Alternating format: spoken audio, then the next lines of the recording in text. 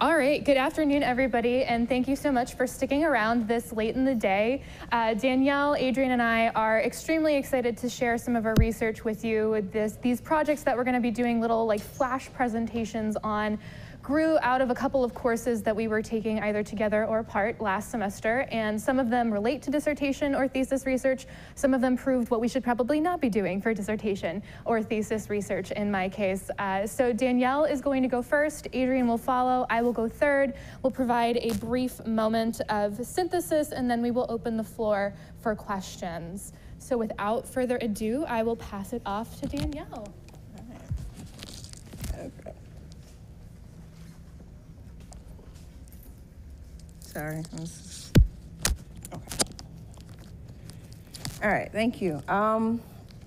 The kind of title of my paper is Constructing the Mammy. I'm looking at Louise Beavers, Hattie McDaniel, and Ethel Waters. Again, my name is Danyelle Greene. I'm a PhD student in film and media studies. So what I did was I looked at, I used Lantern and looked through the media history digital library in order to look at these three actresses and how they're being kind of constructed, how they're being talked about.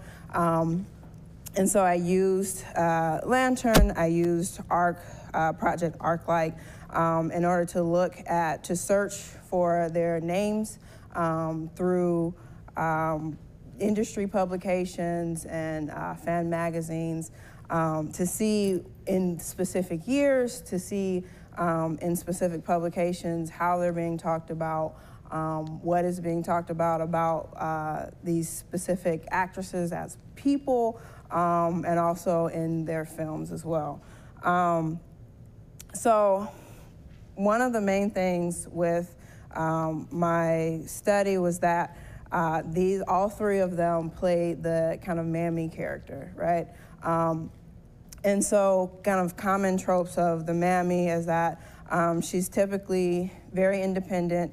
Her physical appearance is very, very much so a part of how she's understood, a part of how she's looked at. So she's typically overweight. She's typically considered unattractive. And so there are kind of levels of the mammy character. So the Aunt Jemima comes off of the mammy. Aunt Jemima is a little bit more good-tempered. The mammy is a little bit more feisty.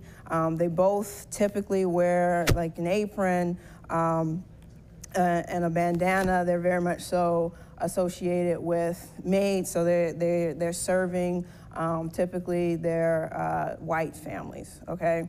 And then also associated with the mammy, particularly earlier, is the Pickaninny children, she's taking care of all of these children, and that's more associated with kind of the South and plantation mammy, okay? And so typically her role in film is the comic relief. She adds kind of a splash of comedy to the films, the other more serious elements of the film. And so within as I looked at the publications and as I looked at the way that they're talking about the mammy characters, these women, the authenticity of their characters and the authenticity of their roles as servants, the roles as maids is key to how they're constructed.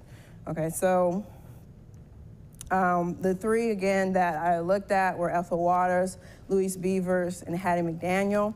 Ethel Waters is, and these images are the ones that often show up, okay? So with Ethel Waters, they're all have similar body builds. They, in the images that are shown, especially from the films, as like, advertisements or as text that go along with the film, they're usually wearing the kind of tattered clothing or bandanas to kind of go along with their characters. And so again, Ethel Waters, she's known for Cabin in the Sky. She was also a jazz blues singer. And so a part of her, as I looked at Project ArcLight and searched for her name in some of these publications, part of her rise within this, within the media that are available on this system, her rise occurs during that Cabin in the Sky period when she's playing Cabin in the Sky. So they're talking a little bit more about her. Okay. Louise Beavers is known for Imitation of Life. So she is pictured here with Freddie Washington. And much of her, the way that she is constructed within these publications is that she is, again, constructed as the Mammy. She's talked about as very much so being within the maid role in real life. She's talked about as having a authentic servitude, essentially. Hattie McDaniel is also talked about in that way. With these three actresses, though, they played their roles differently. They personified these roles differently. And so with Ethel Waters, she often was kind of contrary to what they wanted to construct her as. So oftentimes she was not one to offer a interview that is going to talk about how much she loves to cook. She's not going to offer an interview that talks about how she worked for this family, how much she loved the family's children. Typically, her presentation in some of these articles early on was about her blues performances, was about reviews of her jazz performances. And then later, her voice is primarily just erased. And so they talk about her within, this image is from Pinky, but they talk about her within these films, but her voice is not there, okay? Louise Beavers has a little bit more voice, but it's very much so kind of selective.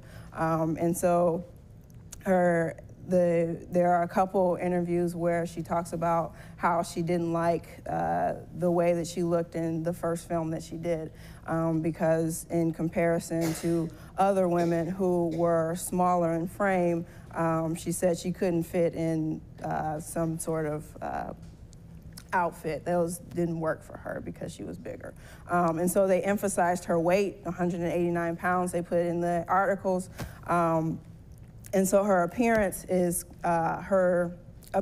very much so pushed forward, but her appearance as the Mammy, as the overweight, commonly overweight caricature is emphasized.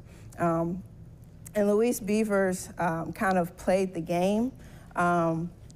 So she would offer some of these insights in the interviews, but she was also very active in terms of she would not play, she played the role, but she would not allow certain words, such as the N-word, to be used as she's in films that she's in, okay?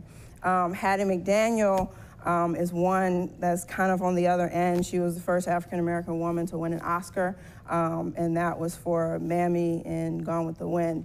And Hattie McDaniel has significantly more of her voice being portrayed in the publications. And so they have full articles on how much she loves to cook and where you can find her recipes. They have her recipes on printed in the publications. And so she very much so played into that Mammy role. And so with Lantern and with ArcLight, I was able to look much more easily than had I gone to an archive or a physical archive looking through these publications.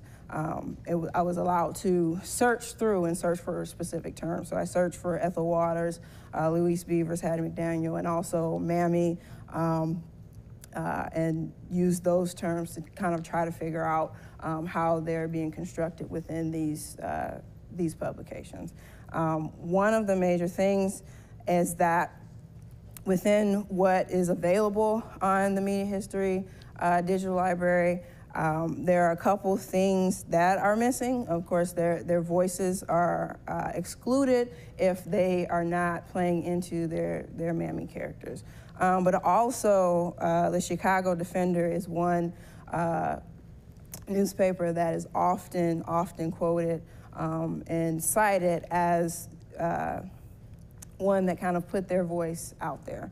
And so the articles that from the Chicago Defender that talk about these films and talk about their roles in the films and more of the actresses' beliefs behind that are excluded from this.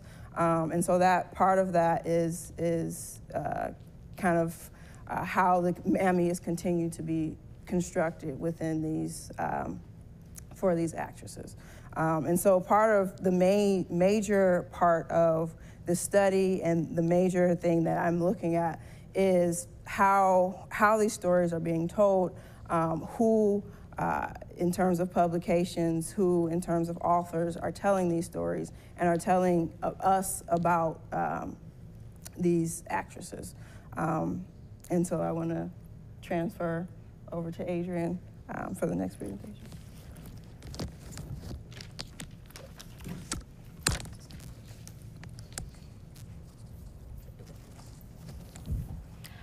Hi, my name is Adrienne Frank. I'm a master's student in the Film and Media Studies department. I'm going to be talking about maintaining the sovereignty of the virtual reservation in a colonized space, the problematic aspects of allyship and activism in Indigenous film exhibition, which is an incredibly long title. So what that means is I'm looking at the idea of visual sovereignty in Indigenous film. I'm also looking at allyship to activist causes and activist film exhibition, and where all three of those topics intersect and how they work together and affect one another. So I've drawn significantly from Michelle Raheja's Reservation Realism, and she discusses in her book the concepts of visual sovereignty and the virtual reservation. And so she writes about, concerning Indigenous film, that visual sovereignty is a way of reimagining Native-centered articulations of self-representation and autonomy that engage the powerful ideologies of mass media. So it's taking the idea of sovereignty and applying it to media and film.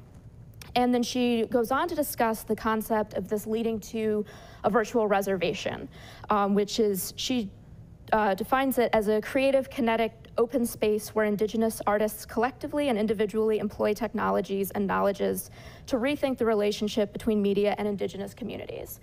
And so it's discussed quite a bit about the films themselves. It's also been written about some concerning the production of the films. But what I wanted to look at was how exhibition plays a role in this, and whether or not certain exhibition practices can impact retaining this sense of visual sovereignty and retaining this idea of the virtual reservation. So I had to look quite a bit at allyship and the problematic aspects to allyship, or potentially problematic.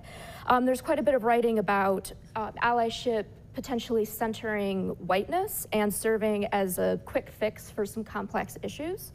And as there's been a big influx in activist film exhibition, especially in independent exhibition, so like art house movie theaters, for example, attempting to use exhibition as a way to be an ally to an activist cause.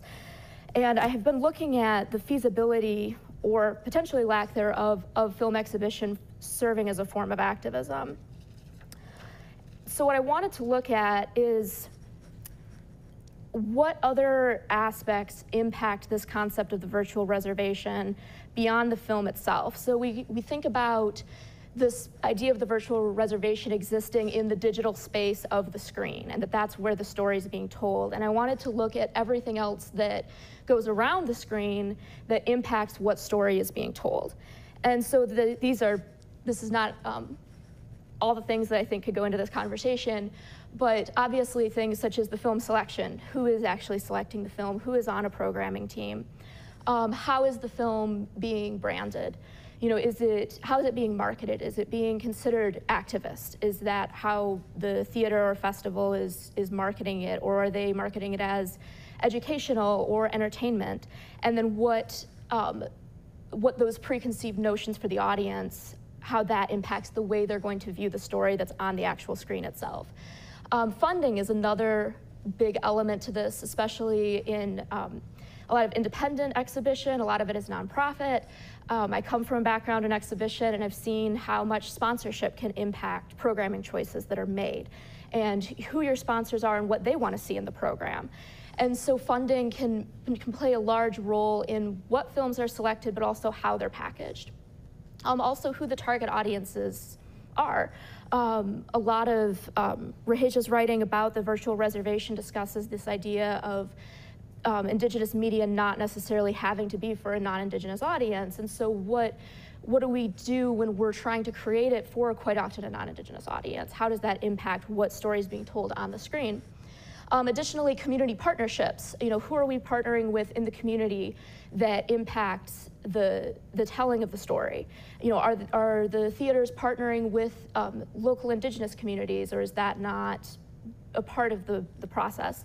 As well as panelists, potentially expert panelists. If there are Q&A sessions after a film, that can greatly impact how an audience might perceive what they just saw in the film. And so I wanted to look at all of these different aspects that kind of swirl around the movie itself and how they impact what story is being told.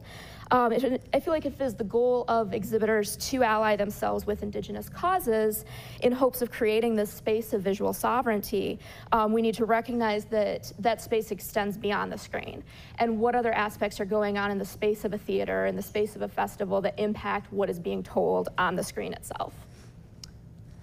Yeah, and I will turn it over to Anne. If I can get the microphone. I'm just gonna hold it. All right, so I know we're running short on time, so I will make sure that we go as quickly as possible. And I am going to present some of my work, which is a very big shift. I approach everything almost entirely as theoretically as possible, but this project comes out of a methods class, and I learned that I'm not very good at methods, but I did have a lot of fun looking at digital comics. So I'm going to talk about who you are just might determine what you read. A little brief note on my methods. I started out by wanting to use the walkthrough method, which is meant to look specifically at the cultural and societal ways that an application or a piece of technology has been constructed. So you're going through it from the download phase all the way through the closing phase, playing around with it and sort of seeing the way cultural scripts are being represented through this piece of technology or through the application. However, I felt that there was something very much missing from that, which was this element of time. You sort of do the walkthrough method once, but then you can't see how an application shifts as it is marketed differently, but also as it relates to changes within the actual design and development.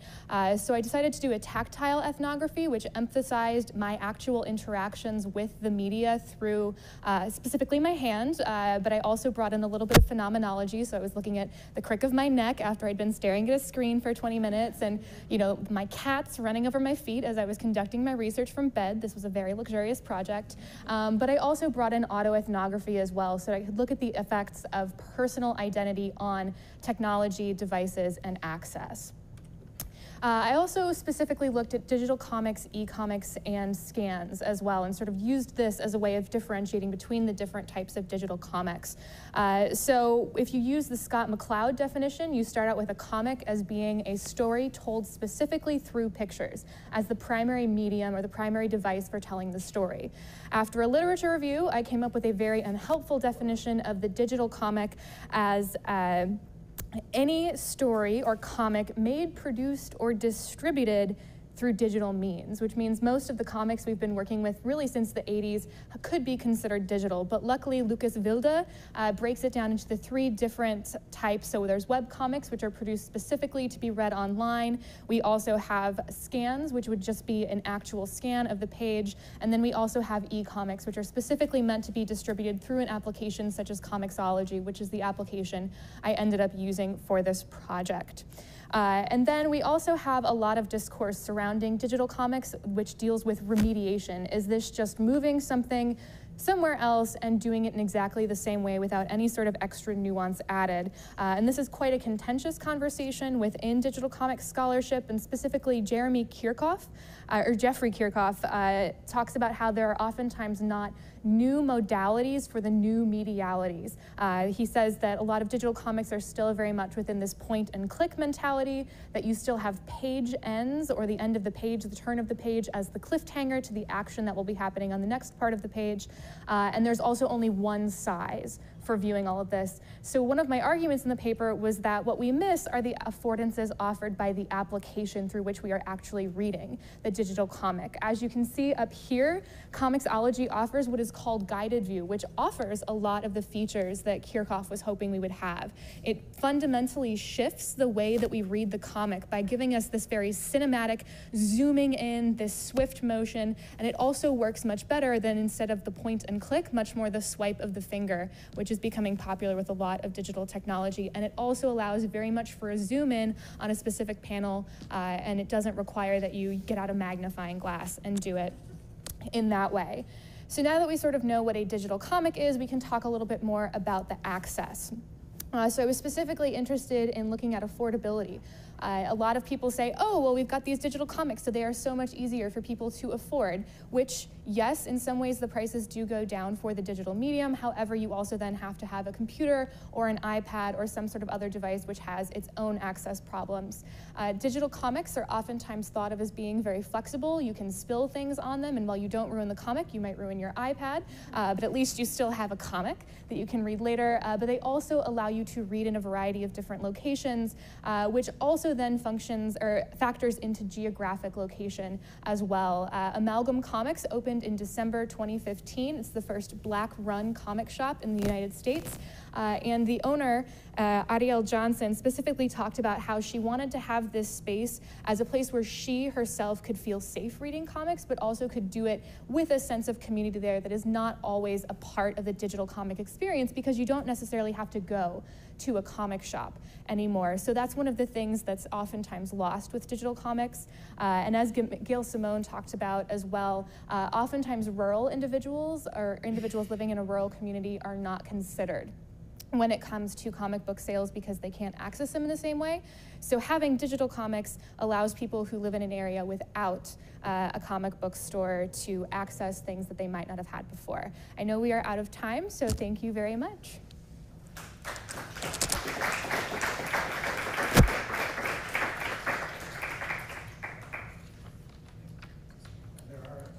There's still a few minutes for questions. Oh, really? I saw the 30-second sign and was like, ah. 5 minutes for questions. Yes, Glenn, right in the front. Well, I was just, Danyelle, past what Lantern and ArcLight are. Okay, so Lantern and ArcLight, essentially the media, let's start with the media history, digital library. So within this digital library, Eric Hoyt and some other collaborators decided to essentially digitize some of these publications. So film publications that are industry press, but also fan magazines. And so the basic premise behind it is having access to, especially as researchers, having access to historical presses that are not, you don't have to go to a physical archive, or you don't have to look through millions of pages in microfilm in order to find what you're looking for. And so Lantern and Project ArcLight allow you to search through these digitized publications in order to do your research more efficiently and a little bit more effectively. Yeah. Yeah.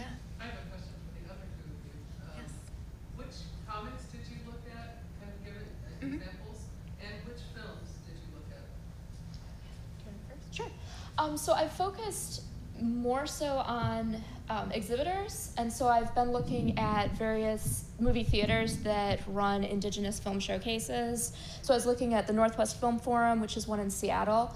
That's one that I've been looking at quite a bit to see how they construct their series, which is an ongoing series throughout the year. I've also looked at the Native Filmmakers Program at Sundance, and a variety of other festivals. It's primarily film festivals and independent art house movie theaters. So I've been approaching it primarily from that standpoint, like from the exhibitors, and then seeing how they package the films.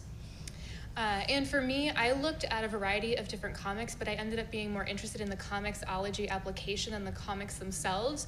I did walkthroughs of a free issue that was a history of Captain America, and that was what some of the pictures were from. But I also did a number of walkthroughs with various issues of my favorite indie comic, which is Bitch Planet, which is currently run by Image and is done by the phenomenal Kelly Sue DeConnick.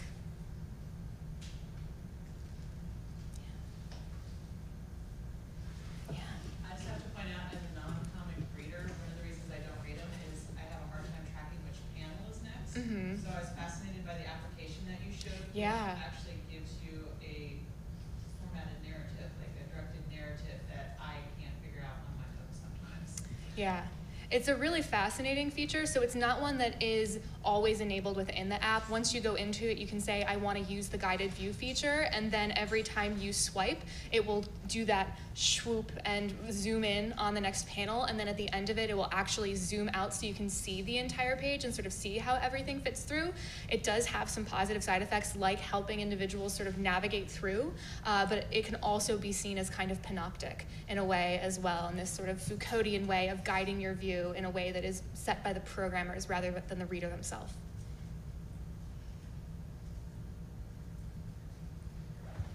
How did you find that application? So I am a nerd, and I have been reading comics for a number of years, but part of the presentation I didn't get to is I have spent most of my life living in a town of 500 people, and the closest comic book store was typically an hour away. I was able to get access to comic books through the local public libraries, so yay libraries, and when I finally had a little bit of disposable income, I decided I wanted to be able to start supporting some of my favorite creators, and I wanted to do that digitally because I've also moved around a lot, so having a digital collection was a lot easier than having to lug hundreds of comics all the way around the country and potentially internationally. So the app came out, I think, 2013, and then was later bought by Amazon, and I started using it in 2014 and found it, I think, just through a post maybe on the Mary Sue as, this is the new thing. Yeah. Yeah, and I know there was one hand in the back. Yeah, I wanted to ask about, when you refer to the virtual reservation, is that something that affects the conceptual part of the film, or is it more the, I can't think of what I was going to say, the way that the film is received in public? Is that something that should be avoided? And if it should be avoided, is that in regards to current Native American stories? Because doesn't it play an integral role in current Native American lives?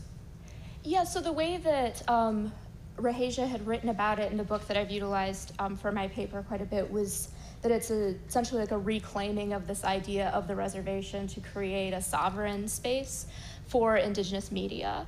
Does that make sense? Does that answer your question? Sure. Okay. Perfect. Oh, time's up. Thank you all so much. Thank you.